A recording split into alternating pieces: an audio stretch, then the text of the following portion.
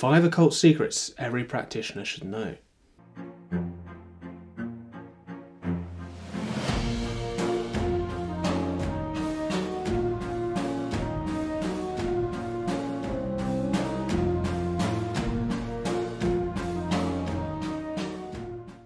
Hello, I'm Max Raven. And I'm Cassandra Raven.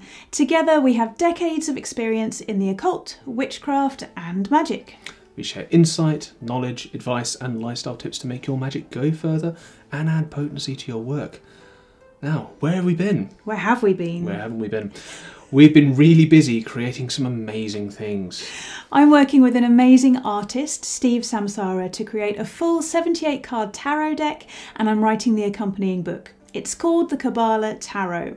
The deck and the book are due for release later in 2023. I have a free Facebook group you can join to keep up to date with all the latest info. The link is in the description below.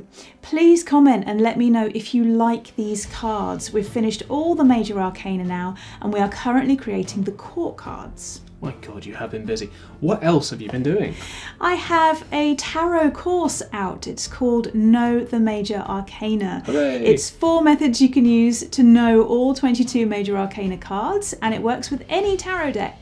This course includes 4 hours of video lessons, a PDF and a free bonus additional visualization technique. And I'm currently offering 60% off for the first 20 people to sign up, so there are still discount places available when this video goes out, but you might need to be quick. The link to the Know the Major Arcana course is in the description below. But wait, she's done even more. What else? I have an online community. If you're interested in learning tarot, you can join my VIP community group where I teach how tarot and Kabbalah work together with masterclasses, lessons, teaching materials, lives, challenges, competitions, giveaways, and much more. The link is in the description below. What have you been doing? Not much. Well, in reality, I've been putting together some fantastic events with other mad people here in the UK. We're doing a Beltane event at Woodchester Mansion in the UK. The event will run for 2 days, the 30th of April and the 1st of May in 2023, and be free entry during the day. The ground floor will be full of unique traders. There will be activities outside, fun games, wacky ones like teapot racing and hobby horse dressage. On both nights there'll be live music from local bands. Tickets for the evening event will go up really soon, and I'm sure you can probably guess what the link's going to be. Is it in the description below? Maybe. Worth checking. Okay, let's get on to the 5 occult secrets every practitioner should know. Number 1, know thyself. When you know yourself in every aspect, your shortcomings, your strengths, your weaknesses, where there is literally no situation that can get the better of you, there is nothing that can stand in your way. If you know where you might struggle, or if there's something that you really have a problem with, you can plan for things. You know, and you can catch yourself falling into negative habits or processing things incorrectly.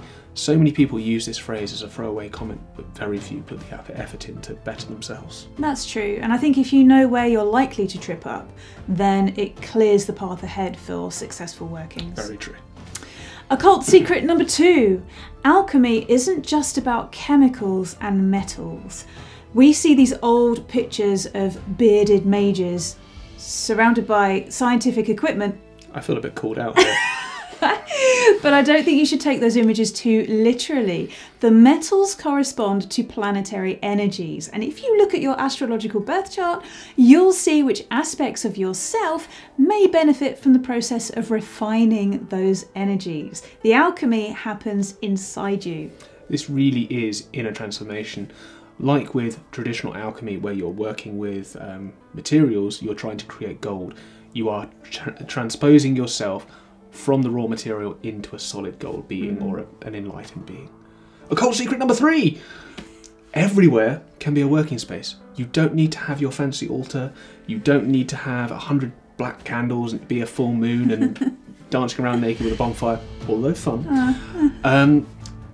You need to be able to use magic in everyday life, and you need to be able to understand that there is nothing that can stop you. Occult secret number 4. Magical tools. So many people will have things like their athames, their chalices, their etc, etc. A lot of people will end up buying these, or they're being mass produced.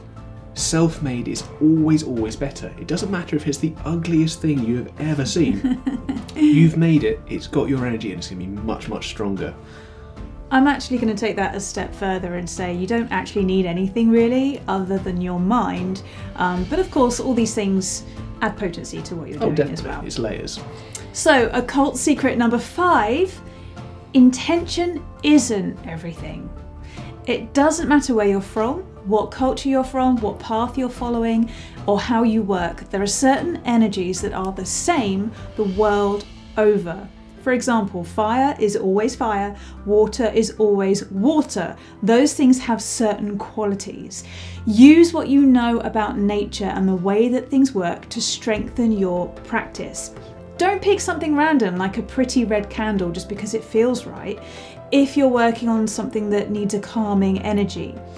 You're going against what you're trying to achieve, so you need to know your correspondences. There's a point where intuition does work, but it's not before you've learned sympathetic magic or explored your subconscious or dealt with what your ego believes to be true. Thank you everyone for watching. Please like and subscribe and tell us in the comments, and if there's anything you'd like to add to this list. And don't forget to check out the links in the description. Have you told them about the links in the description? I think they know. Okay.